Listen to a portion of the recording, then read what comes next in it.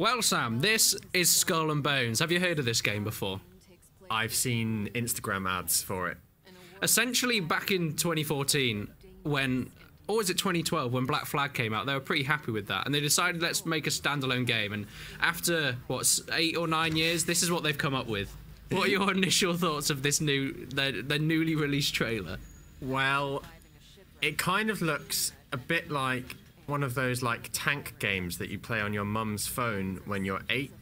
Right. You can like, you know how it's like, it's trying to be serious, but you can also like paint it pink and put spikes on it. Yes. And stuff like that. And we're about to see later that come into a bit. I mean, to be fair, the graphics look pretty. He looks pretty happy. The graphics looks pretty cool, but all Ubisoft games look good. But then when you start to go, it's like you have this really nice picture, but then when you look closely, it's just made of sick. So, yeah, look at that. The crew look. I mean, don't know what happened to the crew there. They go, oh, Jesus Christ.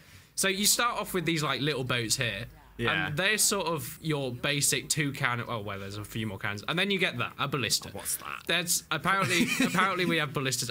Also, essentially, why in this era, when we've got cannons and mortars, are we still using ballistas? Because look, also you can see look at that rocket thing. Amazing. Look at that rocket thing. So this is about. This is about the crew mutinying. The crew can like get really angry if I'm assuming you don't feed them and stuff like that, and they can apparently headbutt you. Sick. That's a feature in the game. Is it like, so is it, it's like open world? Is that the idea? That it's just like, kind of like multiplayer open world vibes? They're making it seem like that, but I don't know how open world it's going to be, because as you can see, all the actual gameplay that we're seeing is on the ship, but what they're saying is you can harvest resources, you can go and treasure hunt, you can go to these hubs, but none of the hub stuff or the stuff that's off the ship is gameplay. It's all cutscenes, so I feel like you're just sailing around, and then when you get to like here's an island you can explore, you just go into a cutscene. Right. I mean, it does look... Look at that. What is that? Yeah. What is that ship?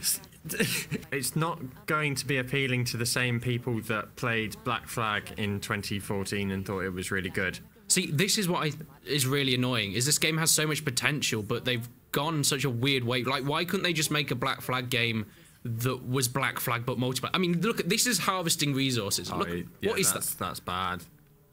That looks. It kind of looks like a mobile game in that way.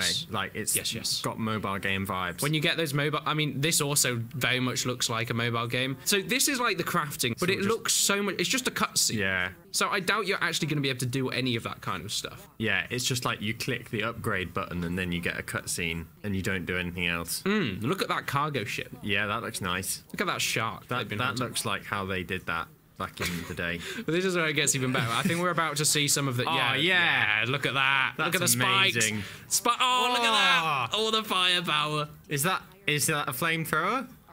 I don't know if that would... I think we're about to see a flamethrower, though, which could be incredible. I think in this they call it... Yeah, wow! Maybe it was that, yeah. Yes. But my guess is that's going to be... I mean, torpedoes, hell yeah. Excellent. She even says, actually, I think we missed it, but she even says that you can attach rocket launchers to your ship. They did have rocket launchers back in the 1400s. Before they sold them to Afghanistan. Yeah. They actually got them from here.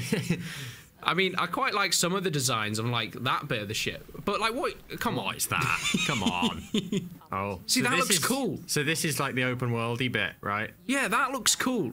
It looks like Black Flag. And it looks like there's some, like, AI. These all look to be, like, AI that you can take. I mean, I like this aspect of it. It's just a shame that there's a...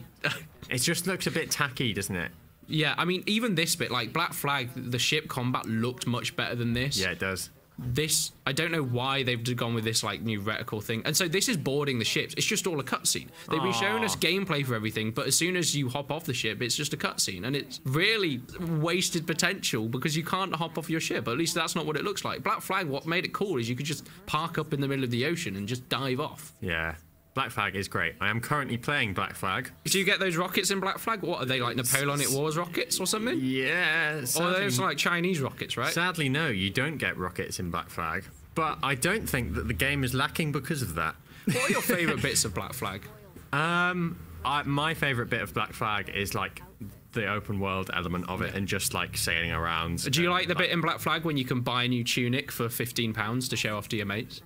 Yes, that's my favourite bit, is when I can get skins of famous current YouTubers and put them on my pirate. Yeah. That PewDiePie Black Flag skin, that's the one. Yeah, that is the best skin. So it does look like that there is some like attacking forts as well. And I don't know why they're showing so much of this off-ship stuff, because it doesn't look like you can hop off. I mean, that looks pretty cool. So you can dock your ship, but can look, you... he's walked off. But like, can you? What about like the hunting? What about the treasure finding? Oh, is he? That looks a cutscene. It looks, yeah, it does. But there are treasure maps though, so I'd assume you can. You can go and find treasure. I think the main problem with this game, right, is that they had something that people were actually really excited for in a standalone Black Flag game. But because it's Ubisoft, they decided, look, we've got something really good here. Why are we keeping it this way? See, that looks rubbish. They could have so much potential of like attacking these forts, and you could do it like co-op. I mean, I'm assuming there were the player ships, but then you've got like these set positions that you have to fire on to breach it, and then I'm assuming it just does the thing. It's either a cutscene or when you go to those islands to harvest the trees and the coconuts and stuff like that, and you just do it from your ship, and it looks like a mobile game that I'm assuming you have to tap in the right place. And they took all this potential and they ripped it out of it. It doesn't have the same appeal as what you would have thought like a standalone Black Flag game would have.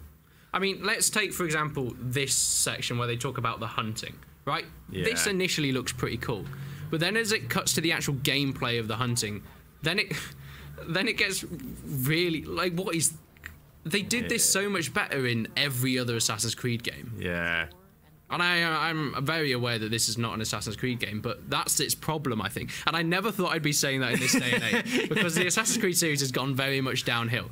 But I do think that they should have made this more Assassin's Creed. Like an Assassin's Creed game. Just an open world multiplayer Assassin's Creed. Let's have a look at some of the comments. An open world Black Flag would be amazing. What is everyone else saying? Imagine how immersion breaking it's going to be when you sail your pirate galleon and come across a player with a Splinter Cell collapse ship available in the store for $15. Oh, God. Yeah, people also don't seem very happy with this. Do not despair. One day we'll have a gritty, realistic pirate game where ships don't move like jet skis. There's definitely going to be, like, upgrades where you can, like, speed up your ship. Yeah, you'll definitely be able to add, like, thrusters. Yeah. Some like nitrous boosts and shit to your ship. That's going to be great. As so many people have been saying, this game should have been an open world pirate game that's both land and ship gameplay, basically Black Flag without assassins. I think that's just what I've said there. Oh well, I'll just replay Black Flag. Yeah. Okay, so I've shown you this. So this is the newest one actually, but we'll go and look at the initial reveal trailer, right? Because this reveal trailer is what got everyone kind of hyped up. Because what was it? Okay, so 5 years ago. 5 years ago? This was, well, they'd already announced the game, but this was like when the first cinematic trailer came out. I want your initial reactions to this trailer. Forget the game you've just seen. This is what everyone thought it was initially. And fortune, while whetting the appetites of those they fear most. Sounds like it's going to be a pretty gritty game, doesn't it? Wow. It looks like the opening scene of like a Pirates of the Caribbean film. Look at that! How cool is that? Look, there's no rocket launchers on it. Amazing. Wow. Does this look like a game you want to play? Yeah, that looks cool. See, that's the best bits of Black Flag, but like obviously modernized and made like better graphics, like better gameplay and stuff. That's surely what everyone wanted. Oh, this is so cool. I can't wait until this game comes out. I don't know what this other Skull and Bones game is, but this one looks good. Yeah. Ubisoft are fantastic at, well, essentially making the most incredible trailers and the most disappointing game. It's actually kind of impressive how they managed to do it. What's that? Another ship, a bigger one, and there's no custom logos on the sails or weird spikes on the side. They haven't got spikes and rocket launchers. This is the perfect expectations versus reality. Yeah. It's like you versus the guy she tells you not to worry about. It's like you're this like brightly coloured ship with spikes and armor plating and like rockets on firing little torpedoes, and then next to this, which looks like an incredible pirate game. This looks really cool. Are you going to play it? Are you looking forward to it? Don't think I would be playing it.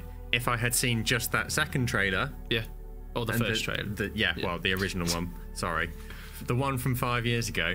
Then I think I would potentially play it when it came out. It looks like a tacky mobile game. I think that's probably Ubisoft's slogan at this point. It looks like a tacky mobile game. But the problem is, everybody seems to keep playing their games, which is why they keep making them, and it's terrifying. I mean, we've got Assassin's Creed Infinity on the way, which in terms of tacky mobile games, I think is probably going to be the peak of tacky mobile games.